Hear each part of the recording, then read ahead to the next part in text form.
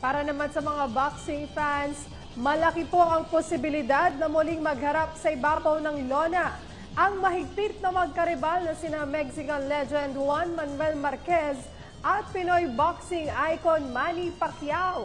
Ito'y matapos magbalik ensayo si Marquez na sa kanyang huling laban ay naka-score ng shocking 6th round TKO win laban kay Pacquiao.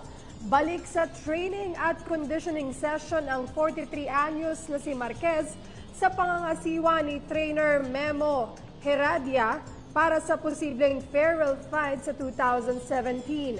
Wala pang pahayag ang magkabilang kampo ngunit inaasahang blockbuster ang muling paghaharap ng dalawang itinuturing na pound fighter sa kanilang henerasyon. Nagkaharap ang dalawa sa hindi malilimot na laban sa 4 na pagkakataon kabilang ang naturang TKO win ni Marquez. Hindi na lumaban pang muli ang Mexican matapos ang huling laban kay Mike Alvarado noong 2014, ngunit nagpatuloy si Pacman sa kanyang career at naitala ang makasaysayang $200 million fight kontra Floyd Mayweather noong 2015.